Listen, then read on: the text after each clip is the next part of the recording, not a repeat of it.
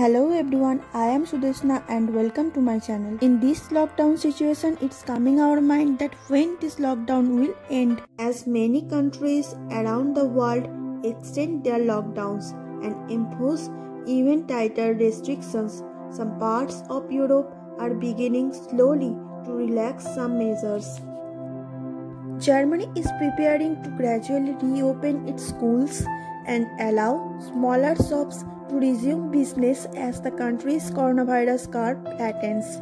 Chancellor Angela Merkel announced the measures last Wednesday after consulting the leaders of Germany's 16 states. Many restrictions will remain in place through as the country continues to fight the coronavirus pandemic.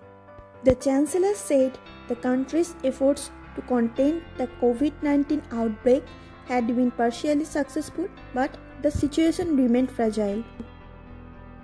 She has announced that some shops will open by next week, with the first schools set to resume on 4th May. She said German hospitals were not overburdened by the virus, but she strongly recommended that the public wear face masks on public transport and inside shops. Like Germany, Italy and Spain also started to relax the lockdown in few areas to return in normal situations. On the other hand, as France, UK and US are still in critical situation, they announced the extension of the lockdown. India has entered into the second phase of nationwide lockdown in the fight against coronavirus. While the number of COVID-19 deaths and infections in India has so far remained relatively low compared to hard-hit Western countries. Health experts fear that it may be because of India's low levels of testing and actual infection numbers could be far higher.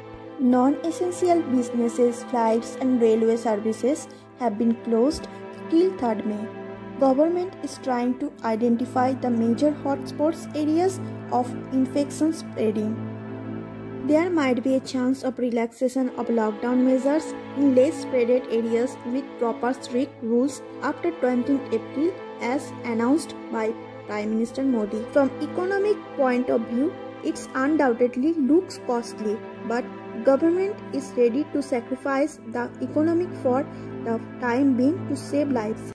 This lockdown hit hard to the daily wages worker, leaving millions unemployed, and forced them to take an impossible long walk to home, while others crowded inside shelters or slums relying on charity food from government or any other sources. Government is trying to hard provide them shelter and food, but it is not enough for them.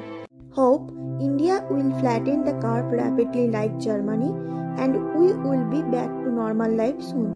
Hope you have enjoyed this video. Then like this video and share this video with your friends, and don't forget to subscribe my channel. Stay safe. Bye.